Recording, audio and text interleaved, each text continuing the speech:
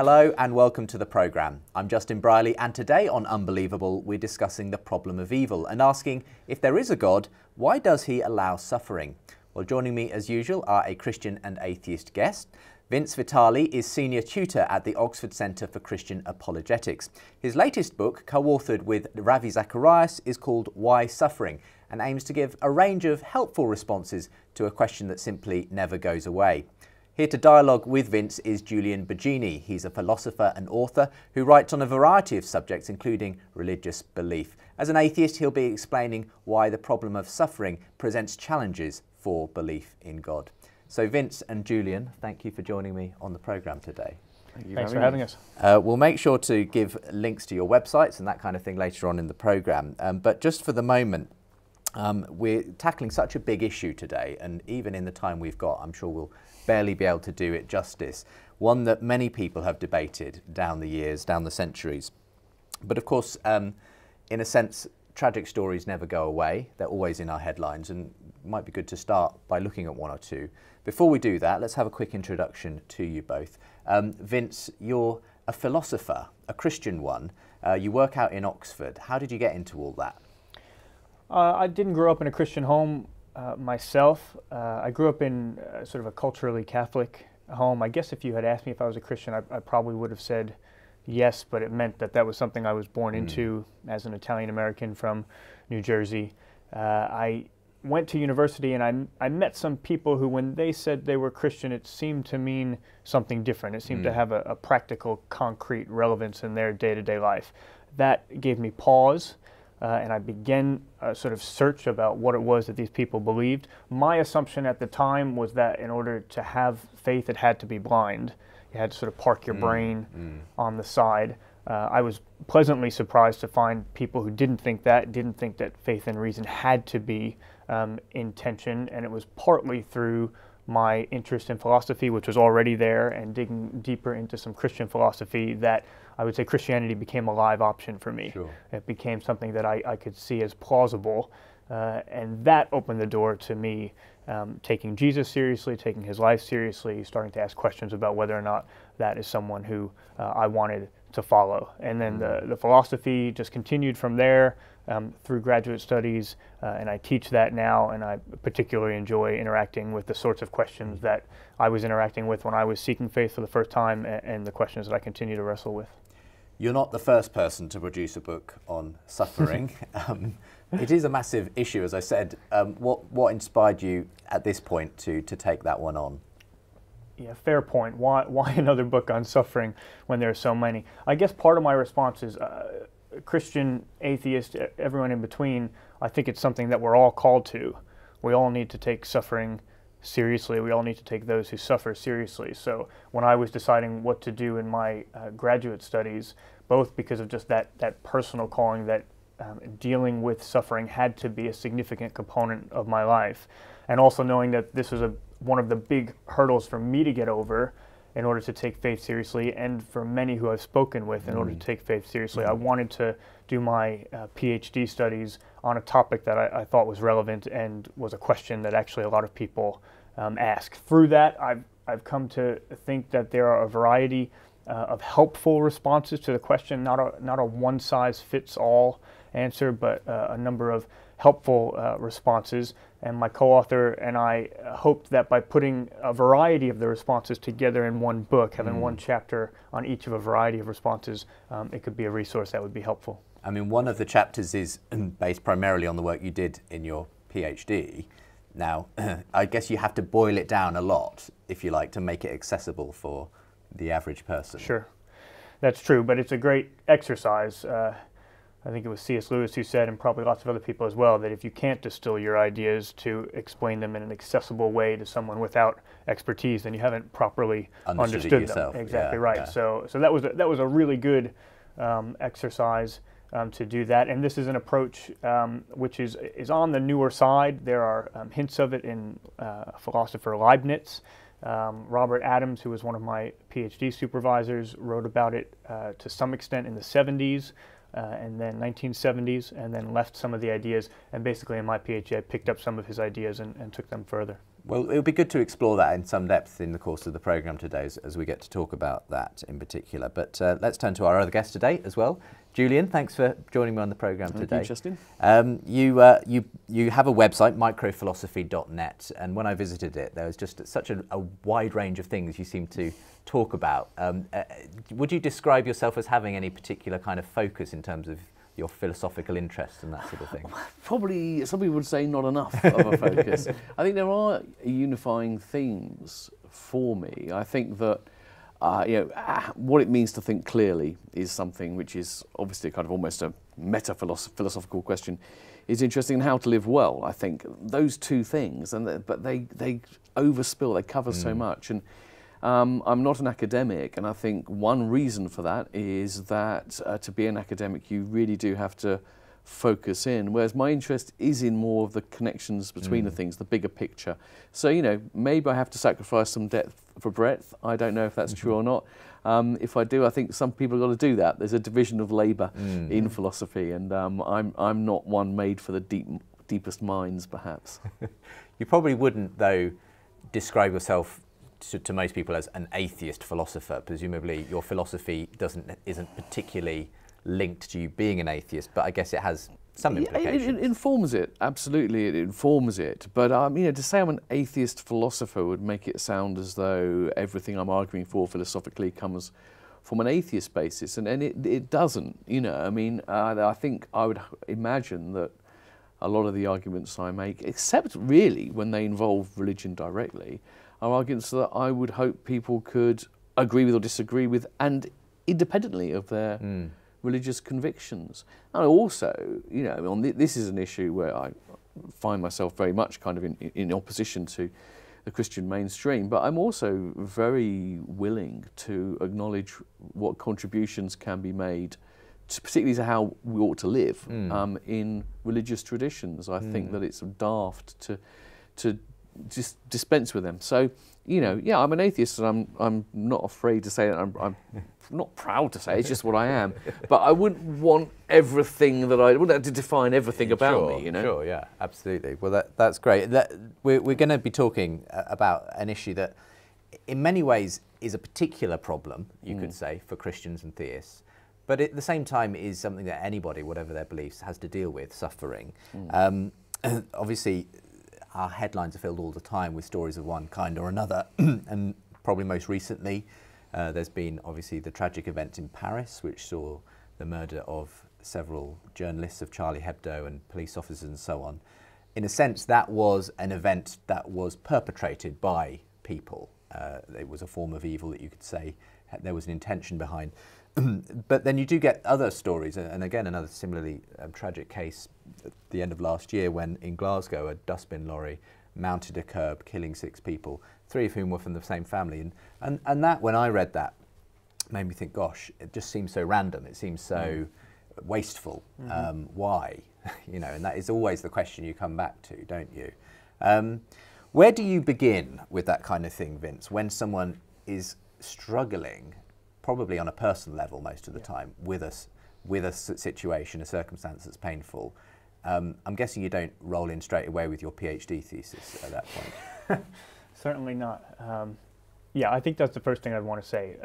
It's not always the time to address or to try to respond to the question, why suffering? I have a very poignant example in my own life where my aunt was conveying to me some terrible suffering that she had been through, and I did jump in with some of my more abstract philosophical ideas. This was many years ago, and she listened to me patiently, and then she said, "Vince, that doesn't speak to me as a mother," which I have come to think was a very fair response, and I hope has helped me to listen a lot longer and to ask a lot more questions before I would think it would be even time to have a conversation about the question of why. And when I listen to events like this, I mean, one thing that's important to me is I think we need to say things like that are evil, that they're objectively evil, that they really are evil. And I hope that my Christian worldview and my understanding of God allows me to do that. I mean, I see how that could easily be said of the Charlie Hebdo tragedy. In a sense, though, in what sense is a bin lorry crashing into people on the street at Christmas time evil? Is it simply just a tragic accident? I mean, do we ascribe evil in that case? Sure. I think I would want to. I would want to use strong language there. I'd want to use strong language, and I think, from my Christian point of view, not to say that there aren't other ways of talking about this, but from my Christian point of view, each life is sacred. Each person is created in the image of God. Each person is loved by God. And so whatever explanation we give to the question of why, the fact that something sacred, a human person, has suffered or has been affected in that sort of way, I think we should say that that's evil. We should say that our starting point has to be that something is bad about that, and that's not ultimately what we should desire, and not ultimately what a God would want in the end. Same question to you, Julian. When you are confronted with tragedies or people who are going through something, what's your response to them on a practical level? Well, I mean, it's very difficult. I think it's very hard to say anything that could be of help to people. If you say people, it's going to be all right, for example, that can be so trite. I mean, often even, for a start, that's not really ever really true, actually. Things are never all right again for people when they've been through these things. Things can get okay again, but things are never the same. But also it can seem not credible at the time. And, I think the most difficult thing, there's a kind of suffering of having to be around with someone who you love, who is suffering, and being unable to help them. Ultimately, I think all you can do is, be there for them. And it sounds so thin, but ultimately, that's the only thing you can do. They know that they're loved, that they have support, that you have their sympathy is with them, but you can't pretend you can take that pain away, and you can't pretend to explain it or justify it. And then people need, in their own time, to work through it in whatever way they do. Do you ever go down the route as an atheist of trying to say that you're going to see why this, there's a reason behind this? I mean, you just can't go down that route, No, I don't think you can. And I think that's it's interesting how difficult it is.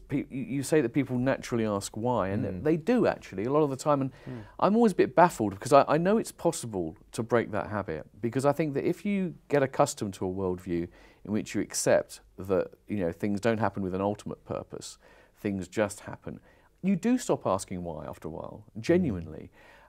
So, if I've been lucky so far, I haven't had a major disease, but I had a worrying diagnosis, worrying symptoms which weren't yet diagnosed. There's a potential of being something serious and life-threatening, and I didn't ask myself, why me? I thought it happened to other people. Of course it could happen. I kind of expect at some stage something really nasty to happen. So you can get out of that way of thinking, but the default for people is to want to know why and to think there must be a reason.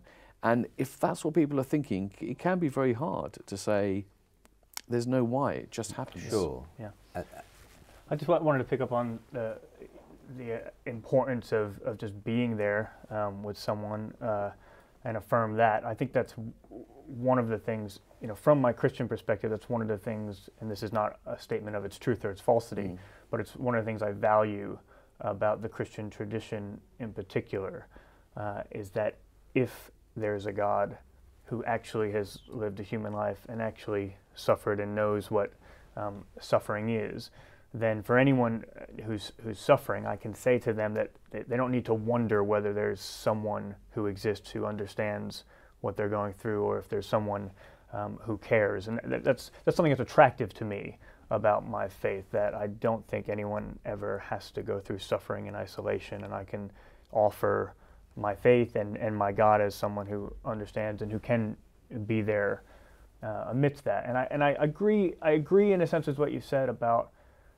it will never be all right. I want to be really careful, and I think you do too, to not say, well, it's not a big deal that you've gone through this terrible piece of suffering, or that's fine, but don't worry, you'll see eventually that that wasn't really evil, or anything along those lines. And yet at the same time, I hope that, because I do believe that there can be an afterlife, which can be And you believe in that sense the why question is one that everyone should and can ask? That it is one that we do naturally ask, which is not to say that we can't get to a point where we stop asking that in the same sort of regular way. But I had friends recently who went through a miscarriage, and for them that was quite devastating.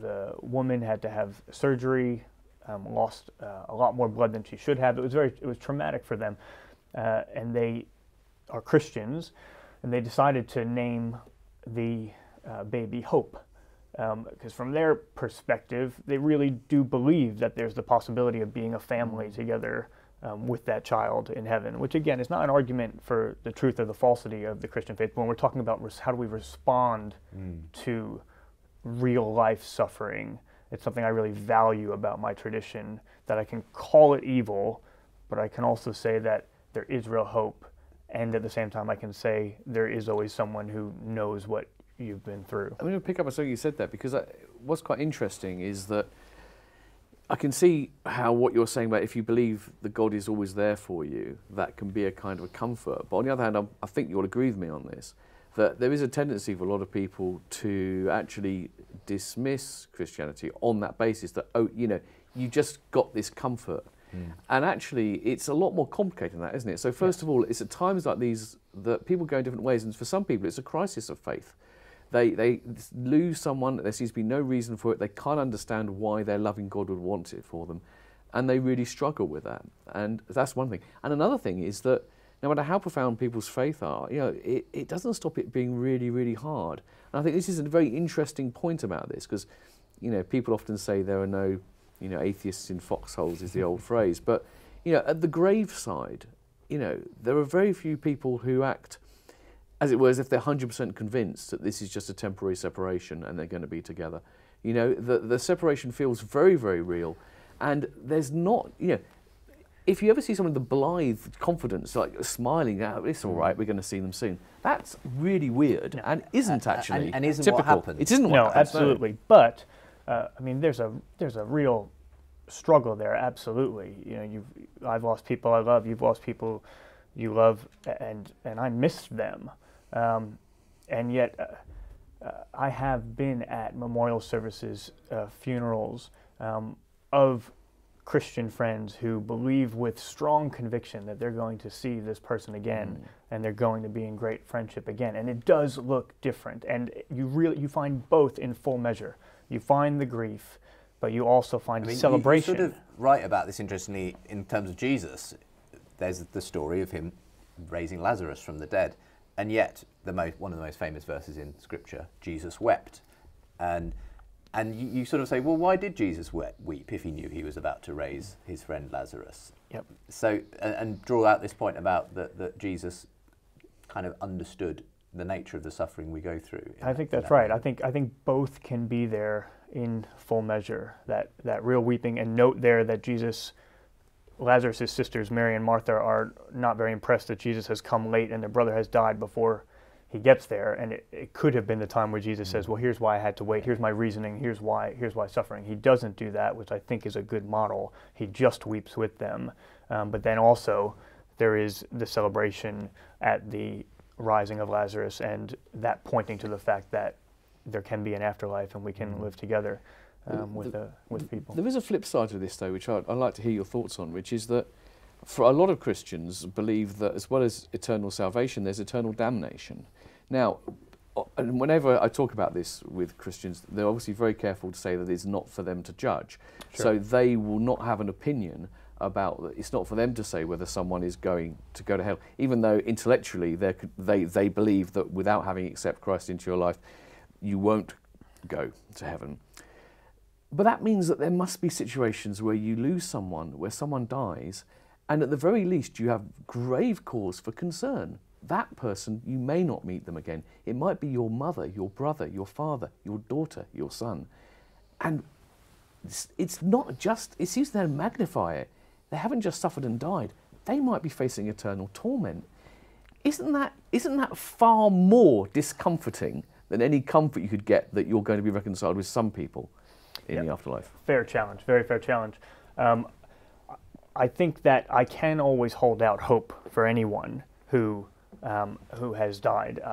I think that partly because I've seen in my own life, it's often been when people who I love have been closest to death. My dad has been close to death at times and hasn't passed on, but it's in those times that my assessment of the situation is that actually his kind of spiritual sensitivity is heightened in those times. We can give different explanations for that, but God is reaching out to him in an even stronger way in even those moments before he might die. So I never want to say that I can't have hope for someone that they could wind up in heaven. And in that sense, I think I can always kind of retain that hope. But there is that reality in the Christian faith, and different Christians think of this differently.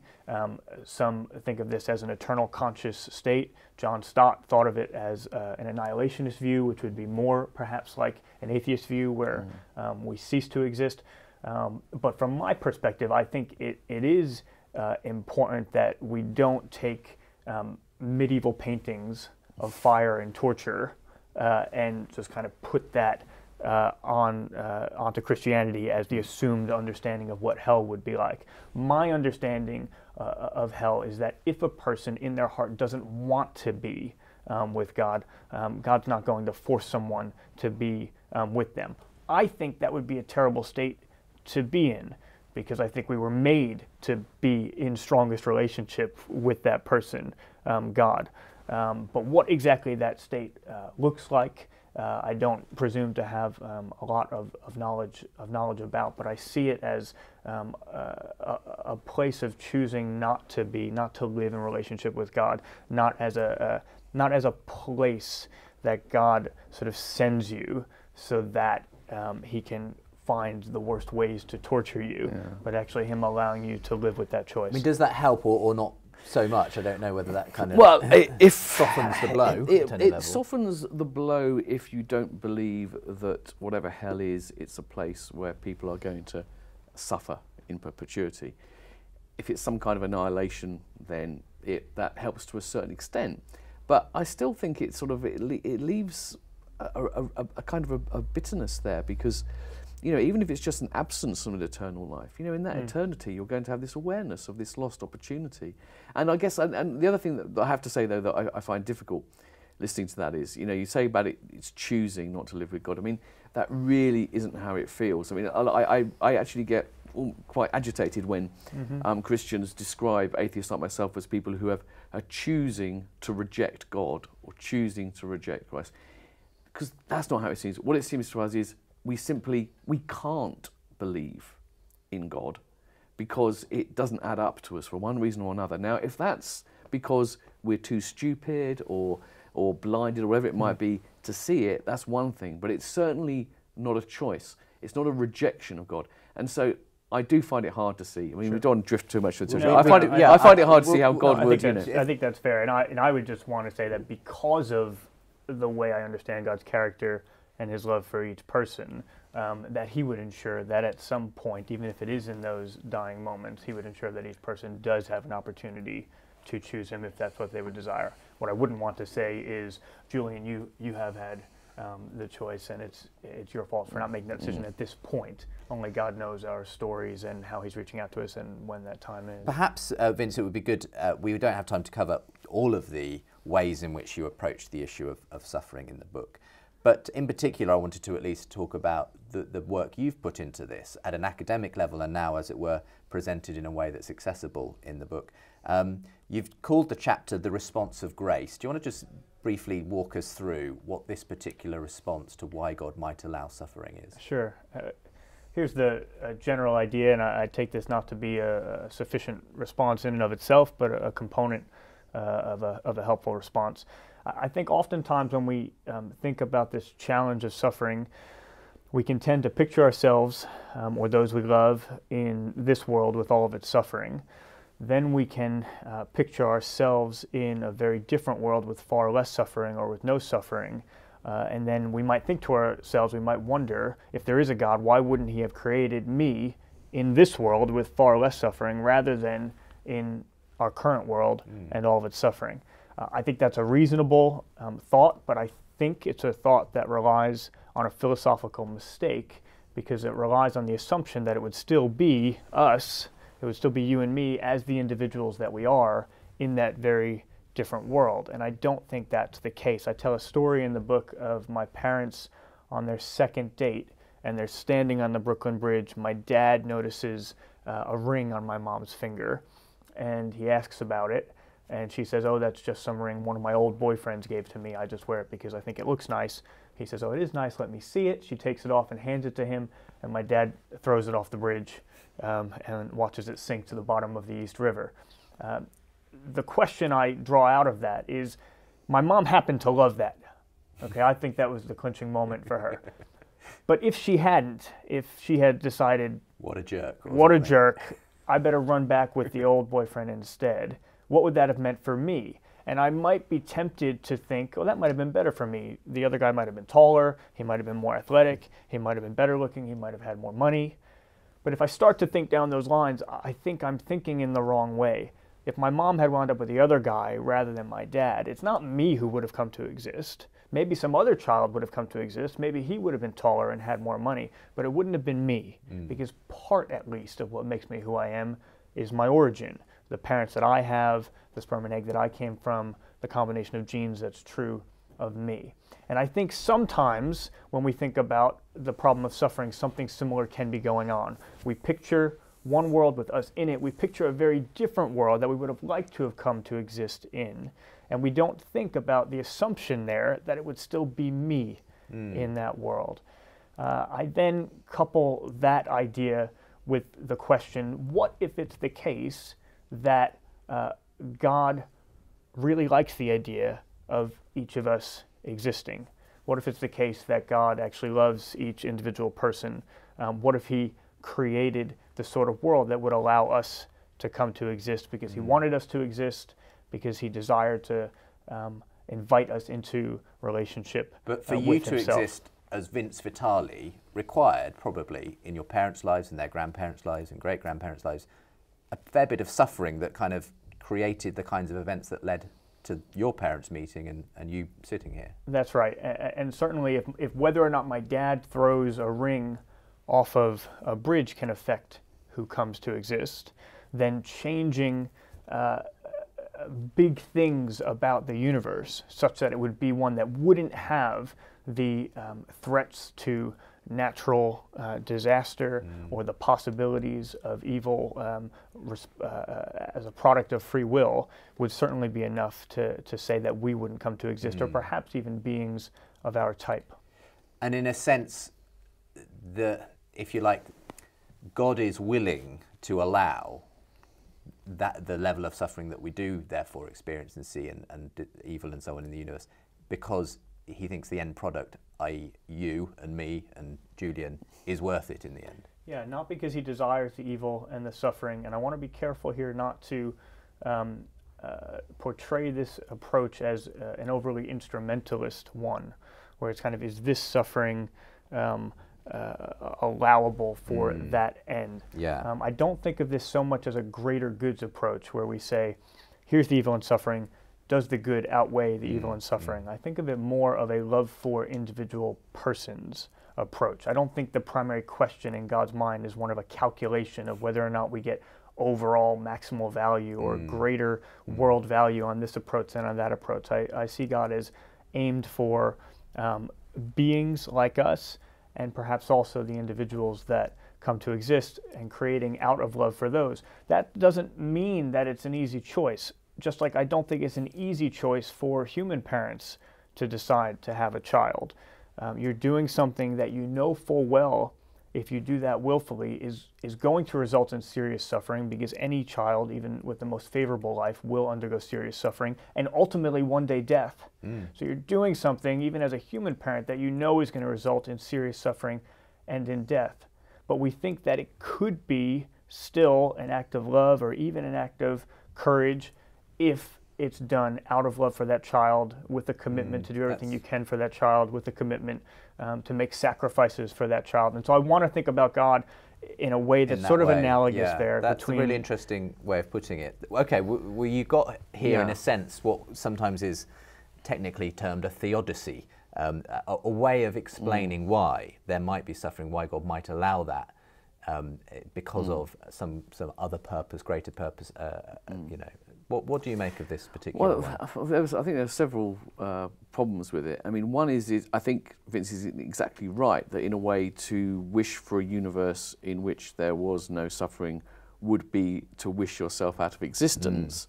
But that doesn't solve the problem, actually. What it merely shows is that, you know, actually, if you ask the question, why did God, you can think intellectually it would have been better for God to have created a world with no suffering or less suffering.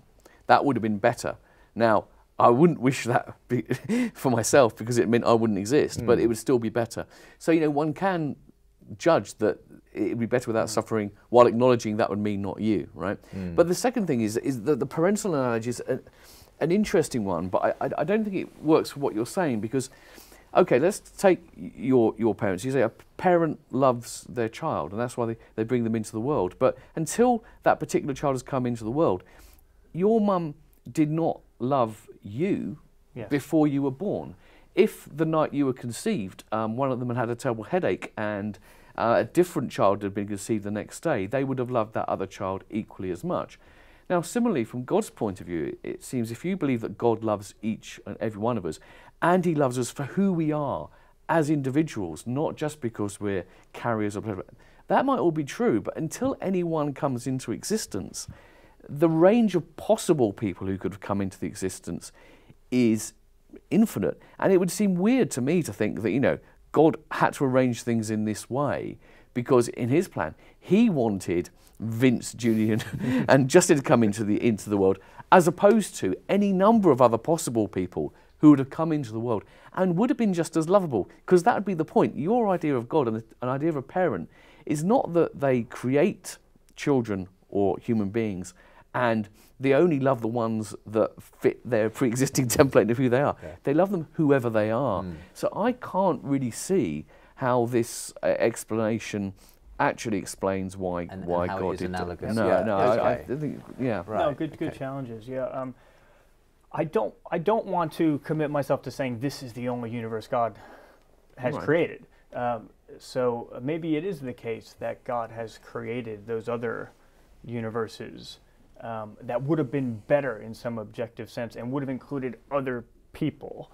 All I want to say is that it's not clear to me that God has shown he's done something wrong if he also creates our universe and the individuals that are included in this universe. If we think to ourselves, God has wronged me by creating a universe like this, I think that's at least a more complicated question than it initially seems like. If I wouldn't have existed otherwise, and if I'm offered a life that is good on the whole. But I agree that there's no reason to think God wouldn't have loved other beings, other types of beings, or even other beings like human persons who are different individuals. And I have no problem with speculating that God could have created lots of universes with lots of different types of individuals as well.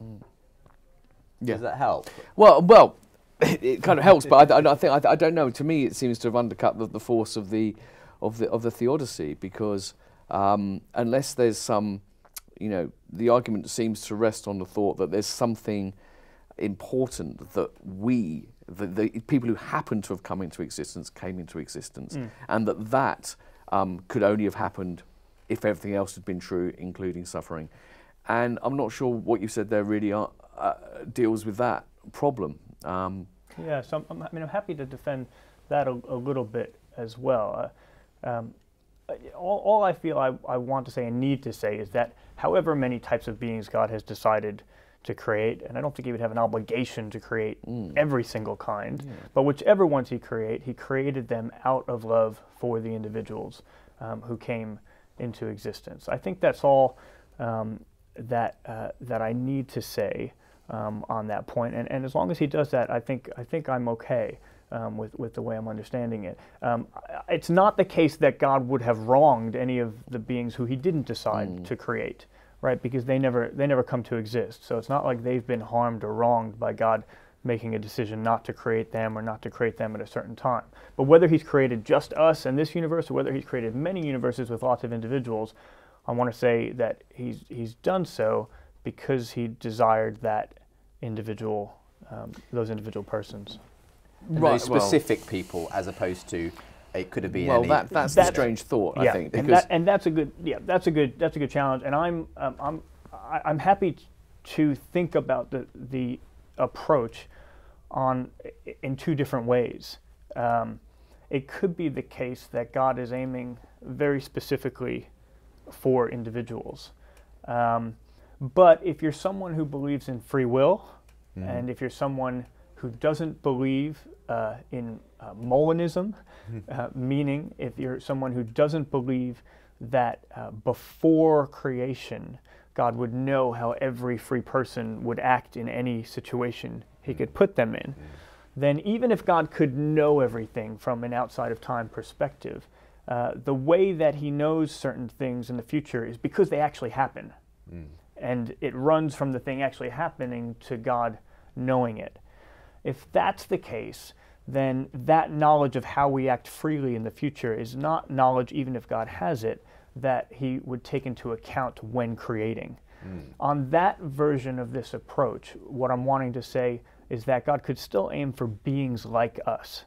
Even if he's not aiming for the specific individual, he's aiming for beings like us. And I think that goes back to Julian's point about human procreation, having a child. When you have a child, you don't know that you're going to get Julian or Justin. You know that you're going to get your first child or your second child, and you have a commitment to love whoever it is that is specifically produced. You can think about this approach in that way, where God is creating an environment that allows certain types of beings to come into existence with a commitment to love whichever individuals happen to come into existence. But for me that just leaves the basic puzzle intact, because it seems to me that I can imagine the puzzle then becomes, okay, God wants to create creatures something like us. Now, what do we mean by that? Creatures capable of loving him, sharing in eternity with him in some way, capable of learning, free will, etc., etc.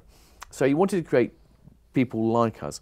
The puzzle seems to be that surely he could have created such people in such ways that didn't provide for as much sort of almost, it seems like egregious suffering in the world. I mean, because these things are gratuitous almost, gratuitous, because, you know, it seems that you wouldn't have to go too far. I mean, so for example, straying for a slightly different justification, there's the idea that, you know, we have to learn, we have to suffer in order to learn and so forth. The sort of soul-making theology. Yeah, but, you know, the obvious problem with that is, well, okay, true, but actually what we have to learn, some things we don't have to learn, some things we learn easily. Sometimes, you know, you can learn by a very small experience. Why did God make us such bad learners? You know, that we really needed all this awful suffering in order to learn the important things about love. Now, of course, you'll come back, you'll have answers to those kind of things. So what I'm saying is you're back to those you're back to those questions. Yes. The basic problem still seems to be there, despite what you said about God's desire to create creatures like us and live with the consequences. And I think that God's love for us might be much more specific than just beings that could relate to him, beings that are intelligent.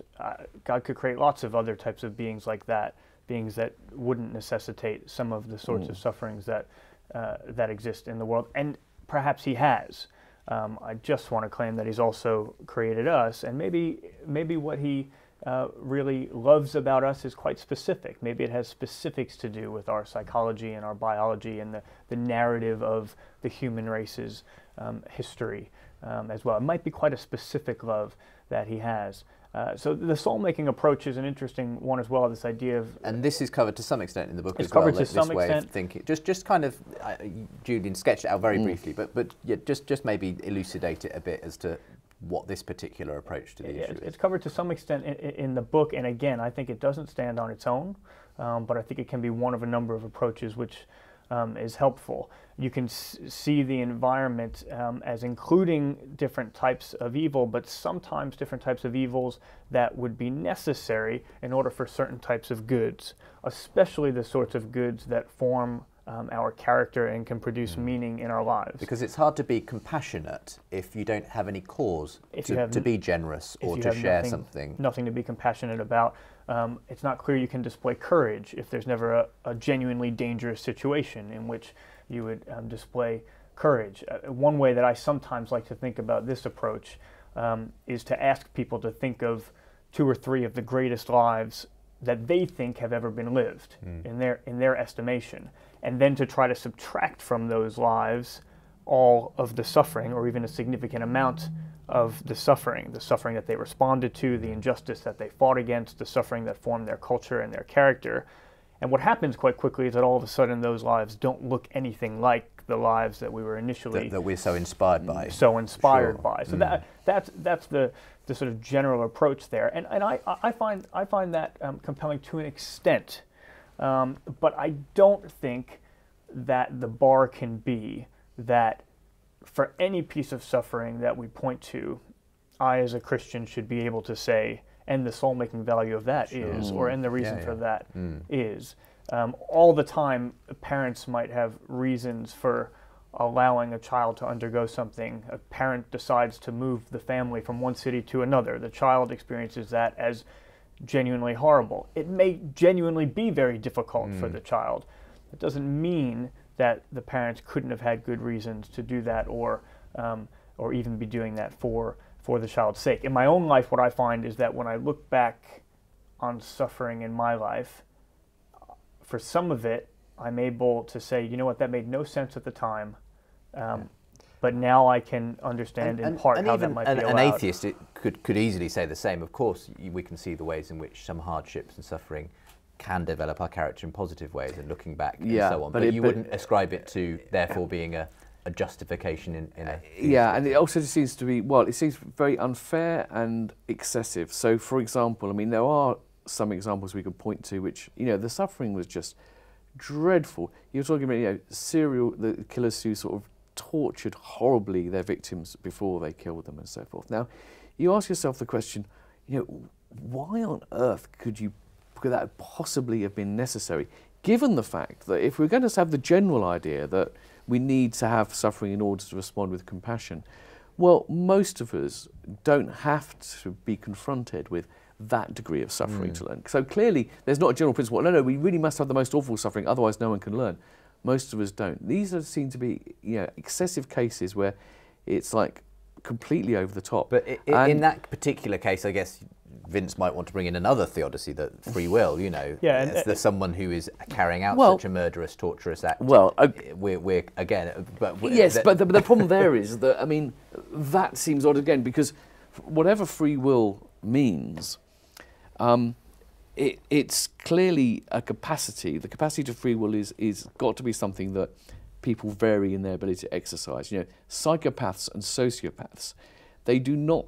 There's no credible account of free will which can say, no, those people had exactly the same degree of free will as an ordinary person. They have some, major flaw, and that is a flaw which has emerged in the natural world, which, if you're Christian, God has created. So, again, if you want to allow for free will, that doesn't explain why a heck of a lot of cases which go way beyond what is needed in order for people to exercise their free will. And in the case of people with psychopaths and so forth, it seems those individuals themselves have got some kind of free will deficency and problem. They're not. It's not so much free will as they're mentally ill or whatever is going on. Yeah. I think it's important, from my perspective, that there is. Although I completely agree that suffering often seems excessive, and that there are certain approaches which I would particularly not want to say this is a good approach for that type of suffering. I would not want to say that the world is a classroom that we're learning through, and someone had to go through truly horrendous suffering in order to learn. There are certain ways that are appropriate to teach someone, and there are certain ways which are not. So I wouldn't want to apply each approach to each type of case. It's important to me on my beliefs that there is a limit to the extent to which we are, in a sense, required to be in this state of suffering, that it lasts for a certain amount of time, that there is a certain pain threshold after which our bodies turn off. That's not in any way to underestimate the degree of suffering that is a reality, but it's important to me also that there are limits that are placed on that. And what I find when I look back on my life, and I think this is what I would expect to find, is that I look back on some suffering and I say, okay, yes, I can, at the time that seemed utterly pointless and terrible, I can now look back on that and see how there's been some meaning that has been made out of that. It just doesn't necessarily mean that God determined it for that reason. It could have been a result of free will, but it could be why God might have allowed it. But then there are other things I look back on in my life and I still just say, that seems utterly pointless. That seems terrible and utterly pointless, and I have no idea why God would allow that. But as I get older, hopefully as I get more mature, I'm generally able to reflect back, and little by little, more of that I can find meaning in. And so if that's the case, and if God's much more knowledgeable than I am, maybe that's what I should expect to find. I can see the connections with some suffering, but not with all of it. If I could jump in and ask you, at this point, Julian, the subtitle for the book is Finding Meaning and Comfort When Life Doesn't Make Sense. As an atheist, do you talk about meaning in the context of suffering? Because, or is that sort of out of bounds in the same way that you say the why question kind of has to be dispensed with at some level? Well, do you have to just accept, in a sense, that the evil and suffering don't really have any meaning? Well, you do in a sense. I mean, meaning is an interesting word. One has to unpack it a bit. In terms of purpose, then no, that's end of story.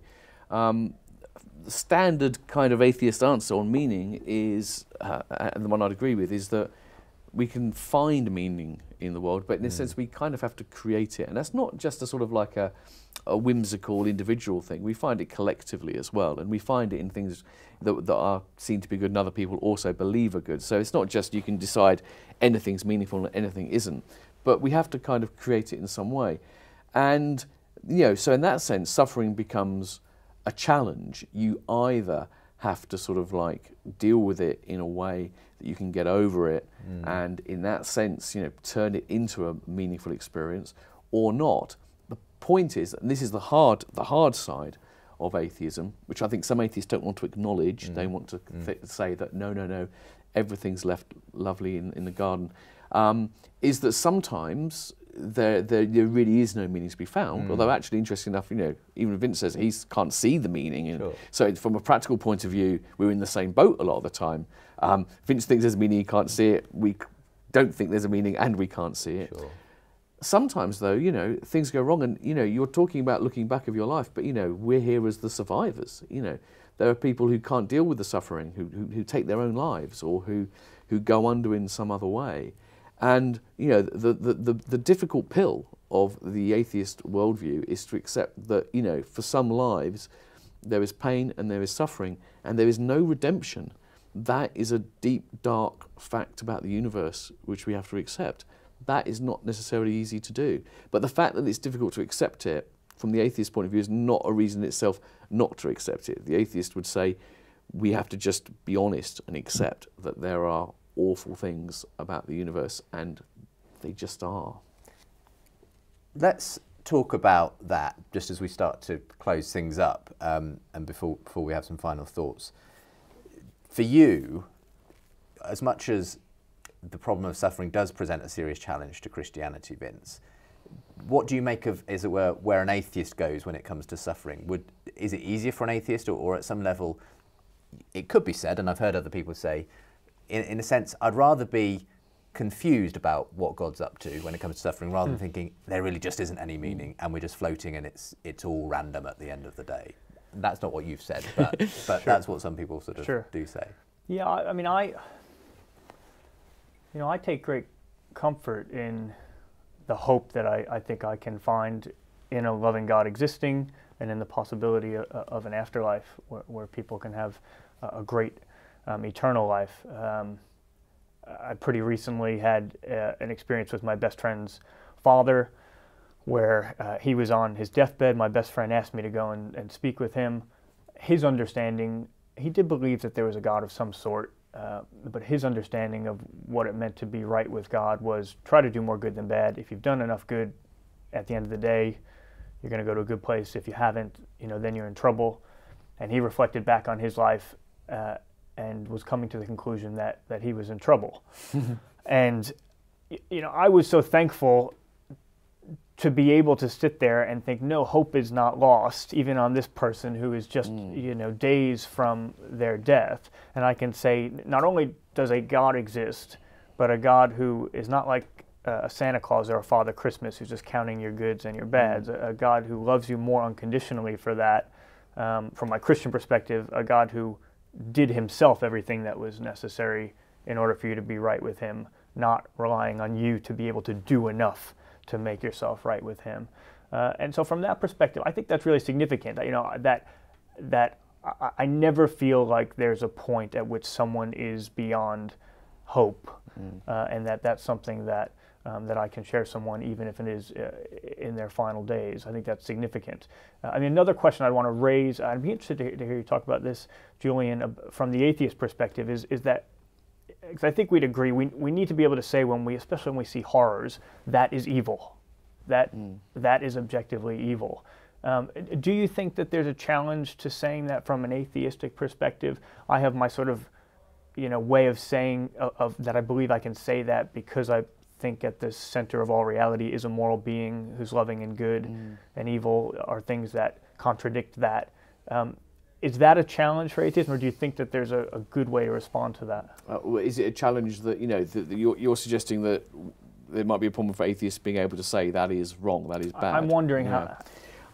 Identifying that something is evil might be a taxing issue. I don't actually see the problem. I think if you set up, this is quite a complex issue in many ways. I'd appreciate for the final 5 minutes. If you set up the idea of objective evil in a particular way, that might become problematic. But you see, I think fundamentally, going back to this classic thing, going back to Plato, the Euthyphro dilemma, I do think that's pretty clear here. I don't think there's a straightforward way in which accepting a theistic universe gives you something fundamentally that the atheists don't. And here's why: because the old problem is, you believe in a good God at the centre of the universe, this moral being at the core.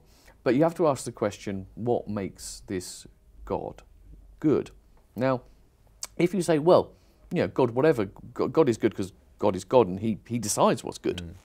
Well, that seems to be the wrong answer, because I don't think that there are many Christians, there might be some, it's a very diverse world, who would say, yeah, you know what, God could have written those 10 commandments differently, so they're the exact opposite. If God had said adultery is right, adultery would have been right, full stop. That's not the way most people think about it. Most people say, no, adultery is wrong, and God says it's wrong because it's wrong. Yeah. And that opens up this gap, you see, between, there's something about the concept, the idea of goodness, which seems to stand by itself. What enables you to say God is good is because the two things don't mean exactly the same thing. Even though, as a matter of, in other ways, you might say God might be the source of all goodness, the cause of all goodness, what it means to be good is got to be understood in a way which is independent of God. Now, you can understand that in many ways. You could understand it in a way which makes it completely objective in some way. You could understand it in other ways which don't require it to stand outside of time in some way. Whichever way you do it, I think the same kind of thing is open to you as an atheist or as a religious believer. I think you're right. At some point, anyone hits explanatory bedrock. Yeah. Right? We can keep saying why, and at some point each of us is going to stop. I'm going to stop with God's nature and say that's just how God's nature is. You're going to stop at something as well. I think what's important from my perspective is that to stop with something stable, that there's a sort of stability to morality if I ground it in God's nature and if God's a necessary being. And sometimes what I find challenging is thinking of what the naturalistic alternatives are that have the sort of stability about morality that I think we want to say is true when we claim that is objectively evil and would be in any situation. We've opened up a big can of worms with very short period to go on the show, and something that we've addressed in other shows as well, and so on. And I think Euthyphro's dilemma is essentially what you've elucidated there, Julian. But it is an interesting one, and one I think you tackle a little bit at the start of the book, Vince, along with Ravi, this question of what is suffering? Is there an objective realm of evil and so on? But it's been really interesting. Great to have you both on the programme today. A serious subject, but I really appreciated the way in which you've both thought about it and talked it through in a very gracious way. Do you think you'll ever write on this particular subject? Or maybe you have. I don't know. I've done short things in introductory books, so I'm not sure that it's something I'd really turn to. But if I've got time, I must say I struggle with the issue, because for me there's something about theodicy which I find kind of troubling. In all the people I interviewed for the Philosopher's magazine, the only time I interviewed someone and I had a kind of almost a visceral kind of reaction against them was a well-known theologian who was explaining away evil. And it seems to me that I think, Vince has said this at various points, I actually think the only honest way to deal with suffering as a Christian is to say that in some way it's got to be for the greater good. Right. But it is utterly mysterious how it is. I think the moment you try and make sense of it, you risk sort of sounding crass and almost obscene at times, Yeah. And so in that sense, I don't think it is a decisive objection against religion. But I think the best response is not to try and explain it, but to truly embrace the idea that if there is a God, then this God is in lots of ways way beyond our comprehension, and we should accept that mystery. The problem is that, as a matter of fact, people only tend to embrace the mystery when they reach the difficulties in their own position. I think that there should be. I think the most honest way to approach belief is to accept a lot more mystery, actually. Yeah. One of the ways in which I try to move away from a greater goods approach a bit, I think, in part for some of the reasons that you've given, is by trying to focus on people, saying that ultimately, if I believe in a loving God, his central concern has to be about people, about individuals, and about love for them, not about these questions of can I get more generic or global or maximal value this way. And inevitably, as we said at the beginning, a theodicy is not what someone in suffering usually needs at the moment they're suffering. But it's been really interesting to have you both on the programme. Thank you very much, Julian and Vince, for being with me. If you want to find out more about both my guests, theocker.org for Vince Vitale. Julian Baggini is at microphilosophy.net. I'll make sure to post some links to books and further resources if you want to find out more. In the meantime, thank you very much for joining me on the show today, Julian and Vince. Thank you both. Thanks a lot. Tune in to Unbelievable with Justin Briley every Saturday at 2:30, only on Premier Christian Radio, where faith comes to life.